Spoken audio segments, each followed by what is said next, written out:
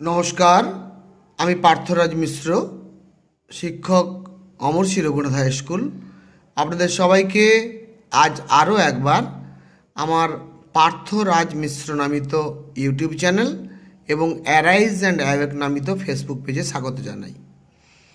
আমি আজকে যে ক্লাসটা করার জন্য এখন উদ্যোগ নিয়েছি সেটা হলো state achievement survey 2023 class 10-এর question এবং অ্যান্সার একত্রে। তাহলে একদম সময় নষ্ট না করে যদি আমরা সরাসরি প্রশ্নপত্রের দিকে তাকাই, তাহলে প্রশ্নপত্রের যেটা ফার্স্ট পেজ সেটা আমরা দেখতে পাচ্ছি। এখানে মিডিয়াম লেখা আছে বেঙ্গলি, ক্লাস 10, রোল নাম্বারের ঘরটা ফাঁকা আছে, ওখানে ছাত্রদের রোল নাম্বার লিখতে হবে। যে সার্কেলের অন্তর্গত বিদ্যালয়টি সেই বিদ্যালয়ের ছাত্রকে সেই সার্কেলের নাম লিখতে হবে। ডিস্ট্রিক্ট যে যা নিজের ডিস্ট্রিক্ট লিখবে। স্কুলটি রুরাল এলাকায় না আরবান এলাকায় লিখতে হবে, টিক চিহ্ন দিতে হবে। এরপরে নেম অফ দ্য স্কুল, স্কুলের নাম, স্কুল ইউডাইস কোড, স্কুলের যে ইউডাইস কোড আছে সেই কোডটা দিতে হবে। এছাড়া স্কুলটি কী ধরনের স্কুল, কোন ক্যাটাগরিতে পড়বে, primary, upper primary, secondary, higher secondary, SSK, MSK, government added, government sponsored, etcetera etcetera যা যা আছে। এরপরে নেম অফ দ্য স্টুডেন্ট আমরা দেখতে পাচ্ছি। তারপরে আছে স্টুডেন্ট আইডি, বাংলার শিক্ষা পোর্টাল অনুসারে স্টুডেন্টের যে আইডি দেওয়া আছে, জেন্ডার, মেল ফিমেল, ট্রান্সজেন্ডার, তারপরে whether the student is differently able, yes no, এবং এরপরে আছে কেজিং করার জন্য জায়গা, অর্থাৎ স্কোর বসানোর জায়গা, দাগ নাম্বার অনুযায়ী প্রত্যেকটি দাগের এগেনস্টে সে কত নম্বর পেল। যদি সঠিক লিখে 1 পাবে, ভুল করলে 0 পাবে। কেজিং করার জন্য এই জায়গাটা দেওয়া হচ্ছে। এটাই হচ্ছে ফার্স্ট পেজ। এবারে ভাগ 1, নিচের দেওয়া অনুচ্ছেদটি পড়ো। তোমরা ভালো করে অনুচ্ছেদটি পড়ে নেবে। আমি এখানে সময় নষ্ট করব না ভিডিওতে। আমি ভিডিওটা অনুচ্ছেদটা পুরোটা দেখাচ্ছি, তোমরা এই জায়গাটা পজ করে ভালো করে অনুচ্ছেদটা পড়ে নেবে। এরপরে একদম সরাসরি চলে আসছি প্রশ্নে। প্রথমে যেটা ডিরেকশান দেওয়া আছে, নিচে দেওয়া প্রশ্নগুলোর 1 থেকে 5 ঠিক উত্তরটিতে ঠিক চিহ্ন দাও। সেখানে 1-এর দাগের সঠিক উত্তর হবে অপশান বি, 2-এর দাগের সঠিক উত্তর হবে অপশান সি অর্থাৎ যৌগিক বাক্য, 3-এর দাগের সঠিক অপশান হবে অপশান ডি অর্থাৎ অধিকরণ কারক, 4-এর দাগের সঠিক অপশান হবে অপশান এ সীতানাথ দত্ত, আর 5-এর দাগের সঠিক অপশান হবে অপশান সি কর্মধারয় সমাস। আমি যদি প্রশ্নগুলোকে একবার পড়ার চেষ্টা করি। নীলকমল মাস্টার পড়াতে আসতেন, উত্তর হবে 7টায়। খটখটে রোগা শরীর কিন্তু স্বাস্থ্য তার ছাত্রেরই মতো, গঠনগত দিক থেকে বাক্যটি একটি যৌগিক বাক্য। 3-এর দাগের প্রশ্ন আছে, এমনি করে সারা সকাল জুড়ে চিহ্নিত পদটির কারক হলো, উত্তর হবে অধিকরণ কারক। 4-এর দাগে বিজ্ঞান কে পড়াতেন, উত্তর হবে সীতানাথ দত্ত অপশান এ। 5-এর দাগে নীলকমল পদটি যে সমাসের উদাহরণ সেটা হচ্ছে কর্মধারয় সমাস। এরপরে ভাগ 2, আবার একটি অনুচ্ছেদ দেওয়া আছে, নিচের দেওয়া অনুচ্ছেদটি পড়ো। সেই অনুচ্ছেদটি পড়ার পর সেখান থেকে আমাদের ভালো করে অনুচ্ছেদটা দেখে নাও। আমি ভিডিওটা এখানটা স্টে করছি যাতে করে তোমরা এই জায়গাটা পজ করে অনুচ্ছেদটা পড়তে পারো। এরপরে আবার চলে আসছি প্রশ্নে। নিচের দেওয়া প্রশ্নগুলোর 6 থেকে 10 ঠিক উত্তরটিতে টিক চিহ্ন দাও। 6-এর দাগের প্রশ্নে বলা আছে, কে মাটির তলায় ঢুকে ঘুমিয়ে পড়ল, উত্তর হবে অপশান সি একটি টুকটুকে ফুল। 7-এর দাগের প্রশ্ন আছে, তুষার আর বরফের খুশি হওয়ার কারণ, উত্তর হবে অপশান এ বসন্ত এ বাগানে ঢুকবে না এ কথা ভেবে। বসন্ত এ বাগানে ঢুকবে না এ কথা ভেবে তুষার আর বরফের খুশি হওয়ার কারণ। 8-এর দাগে প্রশ্ন ছিল, বিদ্ঘুটে ভারী কাপড়ে জড়ানো কার শরীর ছিল, উত্তর হবে অপশান ডি শীত। 9-এর দাগে শিলাবৃষ্টি আসাতে কি হলো, উত্তর হবে অপশান এ ছাদের টালিগুলো ভেঙে গেল। ছাদের টালিগুলো ভেঙে গেল। তার 10-এর দাগের প্রশ্ন, সে বাগানে দাপাদাপি চিৎকার করে বেড়াচ্ছে, চিহ্নিত অংশটি, অপশান এ, উত্তর হবে অপশান এ উদ্দেশ্য। সে বাগানে দাপাদাপি চিৎকার করে বেড়াচ্ছে চিহ্নিত অংশটি হবে উদ্দেশ্য। এবার ইংরেজি বিষয়ের উপরে প্রশ্ন, একই রকম নিয়মে কম্প্রিহেনশন টেস্টের মতো। Read the passage carefully. এখানে Bengaluru August 24 India বিকেমস the first country to land A spacecraft Chandrayaan 3। Chandrayaan 3-র উপরে একটি প্যাসেজ দেওয়া হয়েছে। এই প্যাসেজটা ভালো করে পড়তে হবে, তোমরা প্যাসেজটা ভালো করে দেখো। আমি এখানে ভিডিওটা স্টে করাচ্ছি, তোমরা এখানটা পজ করে প্যাসেজটা ভালো করে পড়তে হবে। প্যাসেজটা পড়ার পর তোমরা আস্তে আস্তে আস্তে আস্তে আমি নিচের দিকে নামছি, তোমরা প্যাসেজটা মন দিয়ে পড়বে, প্যাসেজটা বোঝার চেষ্টা করবে। আমি কিন্তু এখানে ভিডিওতে সময় নষ্ট না করে প্রশ্ন উত্তরে চলে গেলাম। এবারে আসছি প্রশ্নে। Put tick mark on the appropriate option, question number 11 to 15। Question number 11, the above passage is A/N। চারটে অপশান দেওয়া আছে, an essay, an autobiography, A news paper report, এ ট্রাভেলাগ। এখানে উত্তর হবে option C, it's a news paper report. 12 দাগের প্রশ্ন আছে, how many countries have landed on the moon before India. Option দেওয়া আছে, option A 1, option B 2, option C 3, option D 4। এখানে answer হবে 12 দাগে, how many countries have landed on the moon before India. Answer হবে option 3। ভারতবর্ষের আগে আরও 3টে দেশ চাঁদে অবতরণ করেছে। এরপরে আমরা নেক্সট পেজে চলে যাচ্ছি। Question number 13, the word Uncharted in the passage means unexplored. Option A answer, unexplored. Uncharted এই প্যাসেজে যেটা একটা শব্দ দেওয়া ছিল সেটার মানে হচ্ছে আনএক্সপ্লোর্ড। এখানে 4টে অপশান দেওয়া ছিল, আনএক্সপ্লোর্ড, আনঅ্যাট্রাকটিভ, আনওয়ান্টেড, আনন্যাচারাল। এখানে অ্যান্সার হবে অপশান এ। 14 দাগের প্রশ্ন, from which city is the reporting being done. Option A Kolkata, option B Mumbai, option C Chennai, option D Bengaluru. আমরা প্রথমেই রিপোর্টে দেখেছি ওখানে বলাই আছে বেঙ্গালুরু বলে, তাহলে 14 দাগের সঠিক উত্তর হবে অপশান ডি, বেঙ্গালুরু। নেক্সট 15 দাগে question number 15, রাশিয়াজ last successful moon mission occurred. রাশিয়াজ last successful moon mission occurred. Option A more then 40 years ago, option be less than 40 years ago, option see more then 48 years ago, option D less than 46 years ago। এখানে answer হবে option D, less than 46 years ago। এরপরে আসছে ভাগ 4। ভাগ 4-এ আবার একটি দেখো ইংরেজিতে কবিতা অর্থাৎ পোয়েম আমাদের এখানে দেওয়া হয়েছে। Read the following poem carefully. এই পোয়েমটা ভালো করে পড়তে বলা হয়েছে।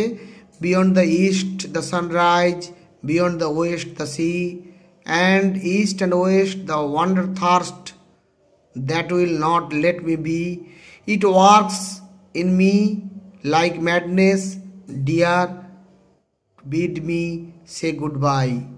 For the seas call and the stars call, and oh, the call of the sky. I know not where the white road runs, nor what the blue hills are, but a man can have the sun nor a friend, and for his guide a star, and there is no end to voyaging when once the voice is heard. For the rivers call and the roads call, and oh, the call of the bird. Wonder the long horizon lies, and there by night and day. The old ships draw to home again, the young ships sail away, and come I may, but go I must. And if men ask you and why, you may put the blame on the stars and the sun and the white road and the sky. এই যে ইংরেজি কবিতাটা আমি পড়লাম, সামান্য ত্রুটি বিচ্যুতি হয়েছে, আমাকে ক্ষমা করবেন। এই কবিতাটা পড়তে গিয়ে ভালো করে পড়তে হবে এবং তারপরে আমাদের ডিরেকশন দেওয়া আছে। Put tick mark on the appropriate option. Question number 16 to 20।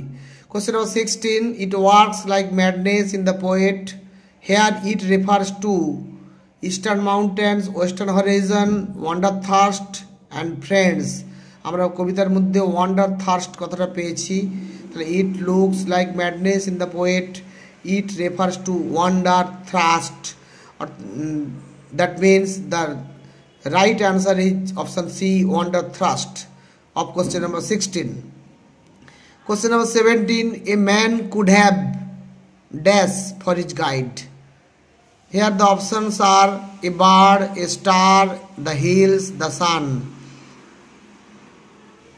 According to the poem, the correct answer is option B. That means a star. A man could have a star for his guide. Question number 18. The poet is not sure about his option A, return, option B, sailing away, option C, stay at home, option D, none of these. According to me, the correct answer is option A, return. Question number 19. The synonym of the word wonder is option A, younger, option B, at a distance within view, option C, older, option D, L. Here the correct answer is option B, at a distance within view. Question number 20. White road means a road which is covered with option A, white flowers, option B, white stones, option C, dust, and option D, white snow. Here the correct answer is option D, white snow of the question number 20. White road means a road which is covered with white snow. Next, নিচে দেওয়া প্রশ্নগুলোর অর্থাৎ 21 থেকে 30 নম্বর প্রশ্ন সঠিক উত্তরটিতে tick চিহ্ন দাও। Question number 21।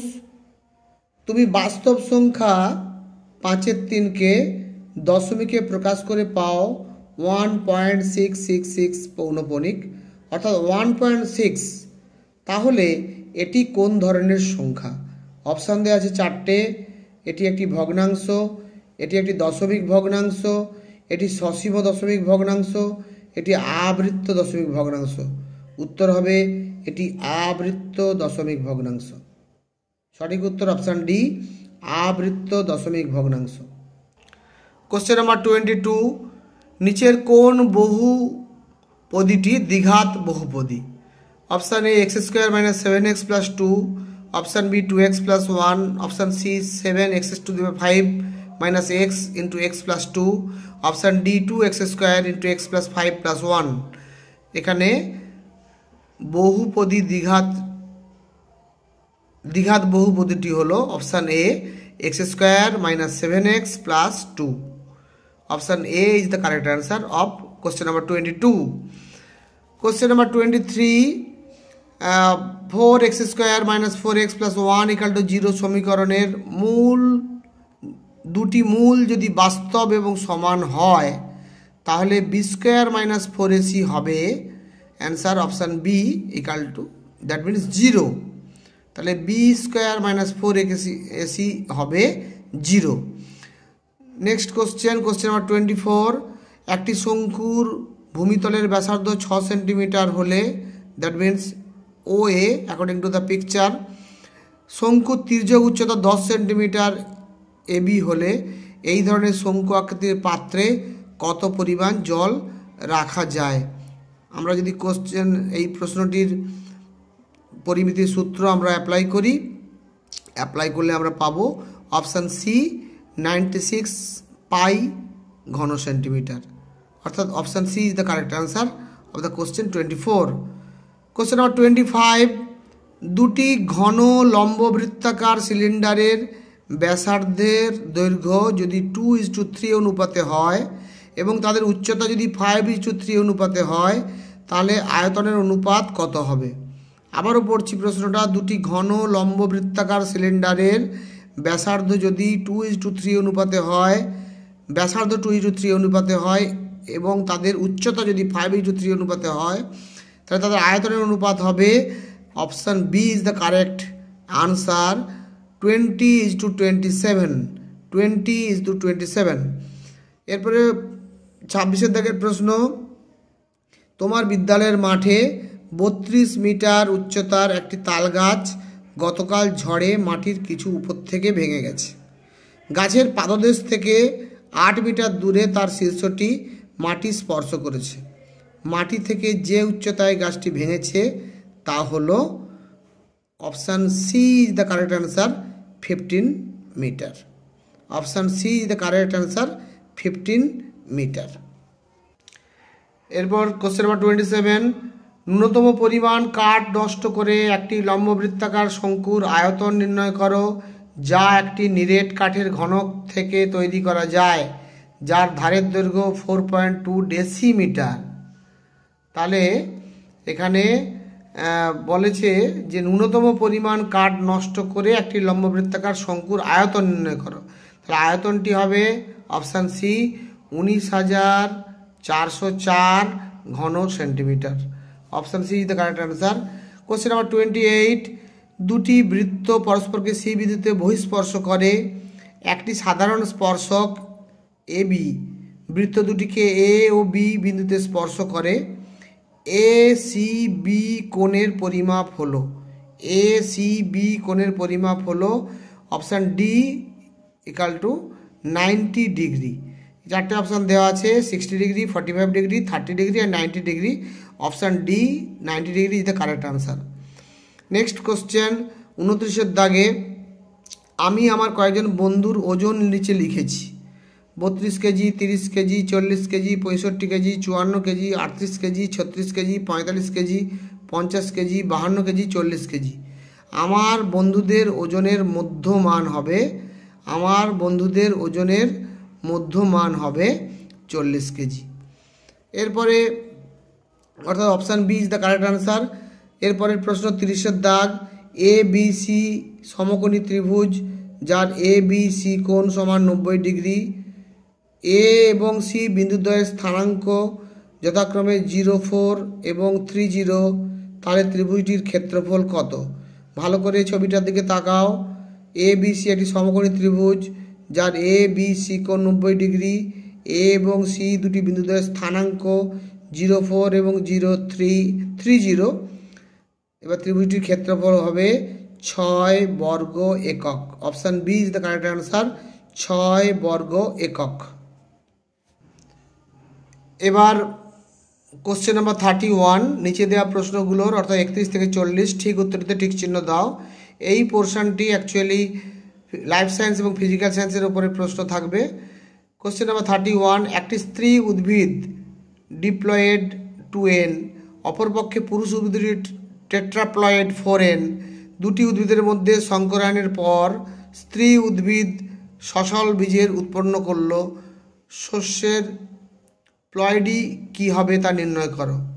এখানে উত্তর আছে 4টে, অপশান আছে 4টে, হ্যাপ্লয়েড, টেট্রাপ্লয়েড, ডিপ্লয়েড এবং ট্রিপ্লয়েড।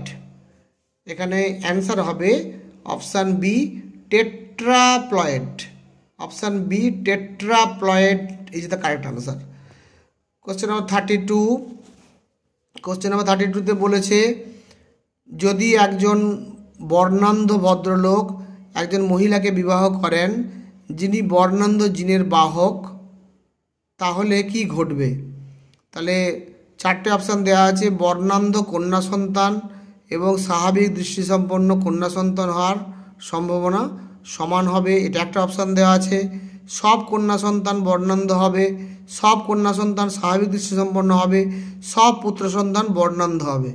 এখানে according to the question the option A is the correct answer, অর্থাৎ বর্ণান্ধ কন্যা সন্তান এবং স্বাভাবিক দৃষ্টিসম্পন্ন কন্যা সন্তান হওয়ার সম্ভাবনা সমান সমান।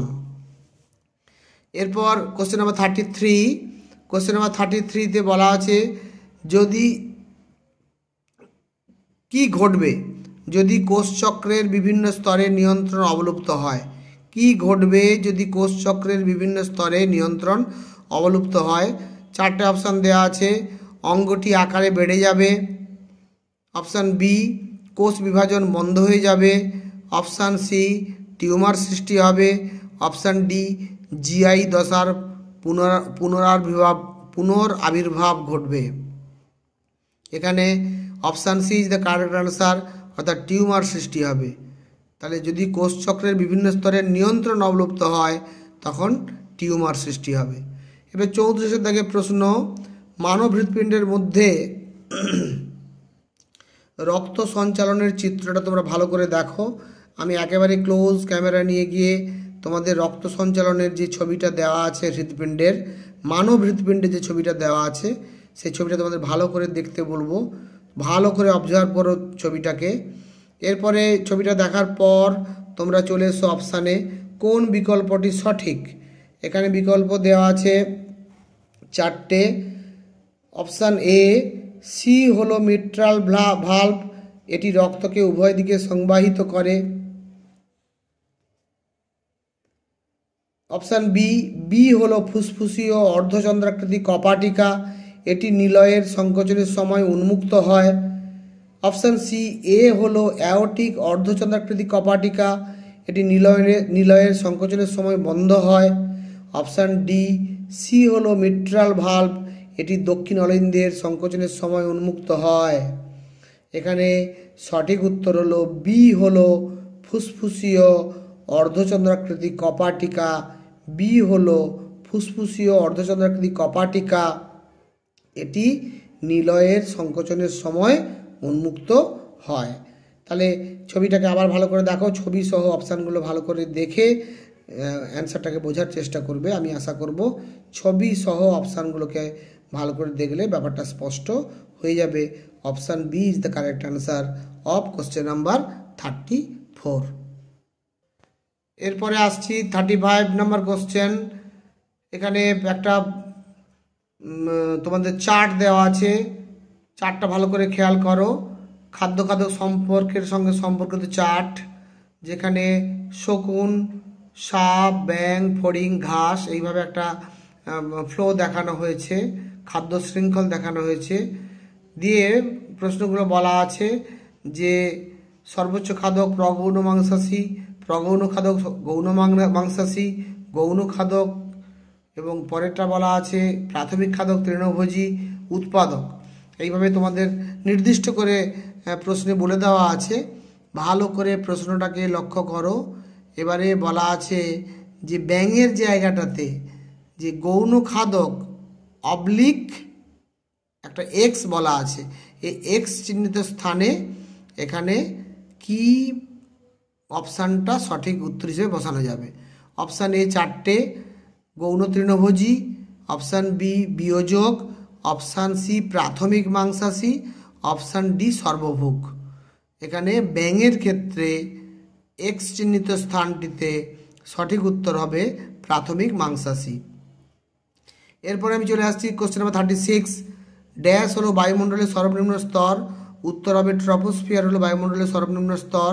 কোশ্চেন নাম্বার 37, সেখানে বলা আছে একটি প্রিজমের মধ্য দিয়ে সাদা আলোর প্রতিসরণের ক্ষেত্রে যে রঙের চ্যুতি সব থেকে কম হয়, প্রিজমের মধ্য দিয়ে সাদা আলোর প্রতিসরণের ক্ষেত্রে যে রঙের চ্যুতি সব থেকে কম হয়, অপশান চারটে দেওয়া আছে। অপশান এ হলুদ, অপশান বি কমলা, অপশান সি লাল, অপশান ডি বেগুনি। Correct answer is option D, C লাল। এরপরে কোশ্চেন নাম্বার 38 বলা আছে ইদানিং রাহুল দ্বিতীয় বেঞ্চে তার জায়গায় বসে বোর্ডের লেখা স্পষ্টভাবে দেখতে পায় না, কিন্তু বই ভালোভাবে পড়তে পারে। তার বাবা তাকে চক্ষু বিশেষজ্ঞের কাছে নিয়ে গেলেন। ডাক্তারের পরামর্শ কি হতে পারে বলে তোমার মনে হয়? অপশান চারটে দেওয়া আছে। মায়োপিয়া, যেখানে বলা আছে অবতল লেন্স যুক্ত চশমা ব্যবহার করতে হবে। আবার অপশান বিতে বলা আছে মায়োপিয়া, যেখানে উত্তল লেন্স যুক্ত চশমা ব্যবহার করতে হবে। অপশান সি হাইপারমেট্রোপিয়া, বলা আছে অবতল লেন্স যুক্ত চশমা ব্যবহার করতে হবে। অপশান ডি হাইপারমেট্রোপিয়া, উত্তল লেন্সযুক্ত চশমা ব্যবহার করতে হবে। 4টে অ্যান্সারের মধ্যে সঠিক অ্যান্সার হলো অপশান এ। প্রবলেমটাতে মায়োপিয়ার লক্ষণ দেখা যাচ্ছে, এখানে অবতল লেন্সযুক্ত চশমা ব্যবহার করতে হবে চক্ষু বিশেষজ্ঞের পরামর্শ অনুযায়ী। এরপর আসছে কোশ্চেন নাম্বার 39। এখানে একটা বিভিন্ন লবণের বিভিন্ন তাপমাত্রায় জলের দ্রাব্যতার লেখচিত্র দেওয়া হয়েছে। বিভিন্ন তাপমাত্রায় জলে দ্রাব্যতার লেখচিত্র বিভিন্ন লবণের, সেখানে আমরা বিভিন্ন প্রকার লবণ দেখতে পাচ্ছি। এই লবণগুলোর মধ্যে আমরা NaNO3কে দেখতে পাচ্ছি, CaCl2কে দেখতে পাচ্ছি, NaClকে দেখতে পাচ্ছি। আমি আরও ক্লোজে যদি নিয়ে যাই, আমরা KClকে দেখতে পাচ্ছি, potassium chloride, sodium chloride, calcium chloride, sodium nitrate, এইভাবে আমরা লেড নাইট্রেট, আমরা বিভিন্ন যৌগিক পদার্থগুলো লবণগুলোকে আমরা দেখতে পাচ্ছি। এবারে এই চিত্রটি দেখে বলতে হবে, লেখচিত্রটি দেখে বলো কোন লবণটি নিম্নতর এবং উচ্চতর উভয় তাপমাত্রাতেই প্রায় একই রকম দ্রাব্য থাকে। 4টে অপশান দেওয়া আছে। Option A NaCl, option B KNO3, option C CaCl2, option D Ce2SO4 whole thrice. এখানে correct answer is option A NaCl, that means sodium chloride. NaCl এর যে লেখচিত্রটা ভালো করে দেখো, NaCl এর লেখচিত্রটা আমরা দেখতে পাচ্ছি, সেটা কিন্তু খুব বেশি কার্ভড হয়নি। এখান থেকে আমরা নিম্নতর এবং উচ্চতর উভয় তাপমাত্রাতেই একই রকম দ্রাব্য থাকে এই কথাটা বলতে পারি। Question number 40। নিম্নলিখিত বিক্রিয়া অনুসারে এ এবং বি বিক্রিয়া করে সি উৎপন্ন করে। নিম্নলিখিত বিক্রিয়া অনুসারে এ এবং বি বিক্রিয়া করে সি উৎপন্ন করে। 2A + B = 2C, 2A + B = 2C। এ, বি এবং সি তিনটেই গ্যাস। যদি এ এবং বি এর বাষ্প ঘনত্ব যথাক্রমে 32 এবং 16 হয়, এ এবং বি এর বাষ্প ঘনত্ব যদি 32 এবং 16 হয়, তাহলে সি এর বাষ্প ঘনত্ব হবে অপশান সি, অর্থাৎ অ্যান্সার হবে 40। 4টে অপশান দেওয়া আছে। Option A 96, option B 48, option C 40, option D 64। Answer, correct answer এই অপশান সি 40। তারপরের প্রশ্ন, নিচের দেওয়া প্রশ্নগুলোর অর্থাৎ 41 থেকে 50 ঠিক উত্তরটিতে ঠিক চিহ্ন দাও। এখানে অ্যাকচুয়ালি আমরা সোশ্যাল সায়েন্স গ্রুপ অর্থাৎ হিস্ট্রি জিওগ্রাফির প্রশ্ন পাবো। Question number 41। স্পঞ্জ রসগোল্লা কে আবিষ্কার করেন? 4টে অপশান দেওয়া আছে। হারাধন ময়রা, নলিনচন্দ্র সেন, রামচন্দ্র সেন, কেসি দাস। সঠিক উত্তর হবে অপশান এ হারাধন ময়রা। তারপরে 42-এর দাগের প্রশ্ন, নীল দর্পণের তুলনা আঙ্কেল টমস কেবিনের সঙ্গে কে করেছিলেন? Option A Rammohan, option B Radhakanta Dev, option C Bankimchandra Chattopadhyay, option D Debendranath ঠাকুর।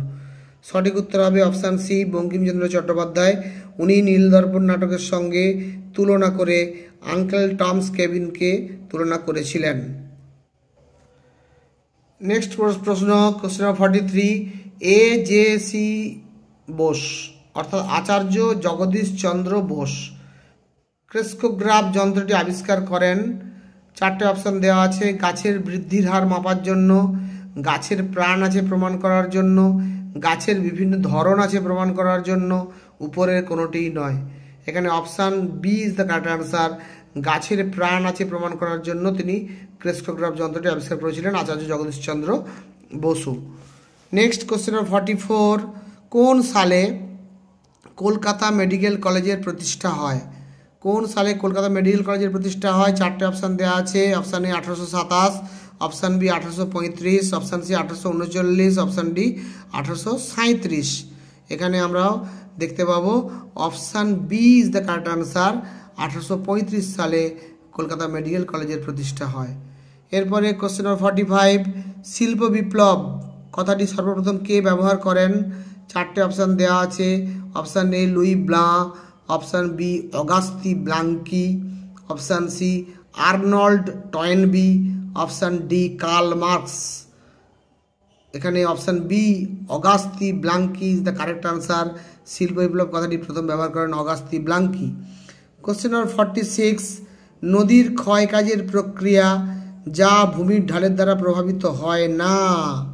নদীর ক্ষয় কাজের প্রক্রিয়া যা ভূমির ঢাল দ্বারা প্রভাবিত হয় না। অপশান 4টে দেওয়া আছে, অবঘর্ষ ক্ষয় প্রক্রিয়া, ঘর্ষণ ক্ষয় প্রক্রিয়া, জলপ্রবাহ ক্ষয় প্রক্রিয়া, দ্রবণ ক্ষয় প্রক্রিয়া। এখানে option B is the correct answer, দ্রবণ ক্ষয় প্রক্রিয়া ভূমির ঢালের দ্বারা প্রভাবিত হয় না। এরপরে আসছে কোশ্চেন নাম্বার 47। কোশ্চেন নাম্বার 47-এ যে প্রশ্নটি আছে প্রশ্নটি ভালো করে দেখো। নিরক্ষীয় প্রতিস্রোত সৃষ্টির প্রধান কারণ হলো, নিরক্ষীয় প্রতিস্রোত সৃষ্টির প্রধান কারণ হলো উত্তর পূর্ব আয়নবায়ু, দক্ষিণ পূর্ব আয়নবায়ু, নিরক্ষীয় অঞ্চল বরাবর পশ্চিম মহাসাগরের পশ্চিম ভাগ ও পূর্ব ভাগের মধ্যে জলতলের পার্থক্য এবং সমুদ্র তলে লবণতার পার্থক্য। এখানে উত্তর হবে অপশান সি, নিরক্ষীয় অঞ্চল বরাবর মহাসাগরের পশ্চিম ভাগ ও পূর্ব ভাগের মধ্যে জলতলের পার্থক্য সৃষ্টি হয়ে নিরক্ষীয় প্রতিস্রোত সৃষ্টি হয়। এবার কোশ্চেন নাম্বার 48। কোশ্চেন 48-এ বলা আছে গৃহস্থালির বর্জ্য পদার্থের ব্যবস্থাপনার ক্ষেত্রে তুমি যে পদ্ধতিটিকে গুরুত্ব দেবে। বর্জ্যের পরিমাণ হ্রাস প্রথম অপশান, দ্বিতীয় অপশান বর্জ্যের পৃথকীকরণ, তৃতীয় অপশান কম্পোস্টিং, চতুর্থ অবস্থান নিষ্কাশন ব্যবস্থা। যেহেতু প্রশ্ন আছে গৃহস্থালির বর্জ্য পদার্থের ব্যবস্থাপনা, সেখানে আমি অবশ্যই তৃতীয় পদ্ধতিটিকে অপশান সি কম্পোস্টিং পদ্ধতিটিকে বেশি গুরুত্ব আমাদের দিতে হবে। এবারে আছে কোশ্চেন নম্বর 49। ভারতের একটা মানচিত্র দেওয়া আছে, সেখানে একটা নির্দিষ্ট ইন্ডেক্স দেওয়া আছে। এই ইন্ডেক্সটা আমরা দেখতে পাচ্ছি একেবারে দক্ষিণ পশ্চিম ভারত, অর্থাৎ আমরা বলতে পারি পশ্চিম উপকূল বরাবর একটা জায়গা চিহ্নিত করা আছে। আমরা বলতে পারি পশ্চিম ঘাট পর্বতমালার পশ্চিম অংশটা ম্যাক্সিমামটা সেখানে দেওয়া আছে। এখানে বলা আছে এই চিহ্নিত অঞ্চলটিতে যে বৃষ্টিপাত ও স্বাভাবিক উদ্ভিজ অঞ্চলকে নির্দেশ করে। এই অঞ্চলটি কোন বৃষ্টিপাত এবং কোন স্বাভাবিক উদ্ভিদ অঞ্চলকে নির্দেশ করে। তাহলে আমরা উত্তরে চলে আসি, অপশানগুলোতে দেখি। অপশানগুলো দেখলে আমাদের ব্যাপারটা স্পষ্ট হবে। অপশান এ বৃষ্টিপাত 50 সেন্টিমিটার থেকে 100 সেন্টিমিটার এবং ক্রান্তীয় চিরহরিত অরণ্য। অপশান বি বৃষ্টিপাত 200 সেন্টিমিটার থেকে 250 সেন্টিমিটার এবং ক্রান্তীয় চিরহরিত অরণ্য। অপশান সি বৃষ্টিপাত 50 থেকে 100 সেন্টিমিটার, ক্রান্তীয় শুষ্ক পর্ণমোচী অরণ্য। অপশান ডি বৃষ্টিপাত 200 থেকে 250 সেন্টিমিটার, ক্রান্তীয় শুষ্ক পর্ণমোচী অরণ্য। এখানে যে 4টে অপশান দেওয়া আছে তার মধ্যে সঠিক উত্তরটি হচ্ছে অপশান বি, অর্থাৎ বৃষ্টিপাত এখানে 200 থেকে 250 সেন্টিমিটার হয় এবং এখানে যে অরণ্য সৃষ্টি হয়েছে সেটা ক্রান্তীয় চিরহরিত প্রকৃতির অরণ্য। কারণ ক্রান্তীয় চিরহরিত অরণ্য সৃষ্টি হতে গেলে অধিক বৃষ্টিপাতের প্রয়োজন। আবার অল্প বৃষ্টিপাতে ক্রান্তীয় চিরহরিত অরণ্য সৃষ্টি হয় না। আবার অধিক বৃষ্টিপাতে শুষ্ক পর্ণমোচী অরণ্য সৃষ্টি হয় না। স্বাভাবিকভাবে option B is the correct answer. 200 centimetre থেকে 250 সেন্টিমিটার বৃষ্টিপাত এবং ক্রান্তীয় চিরহরিত অরণ্য, এটাই হবে correct answer. Last question, question number 50 of class 10 SAS examination 2023। সেখানে যে প্রশ্নটা দেওয়া হয়েছে উপগ্রহ চিত্র থেকে নিচের যে তথ্যটি আমরা সংগ্রহ করতে পারি না। উপগ্রহ চিত্র থেকে যে তথ্যটি আমরা সংগ্রহ করতে পারি না সেটি হলো এ জনসংখ্যার বন্টন, বি জনঘনত্ব, সি পরিবহন ব্যবস্থা, ডি ভূমি ব্যবহারের ধরন। এখানে কিন্তু উপগ্রহ চিত্র থেকে নিচের যে তথ্যটি আমরা সংগ্রহ করতে পারি না, সংগ্রহ করতে পারি না, option D is the correct answer. ভূমি ব্যবহারের ধরনটা আমরা উপগ্রহ চিত্র থেকে সংগ্রহ করতে পারি না। তাহলে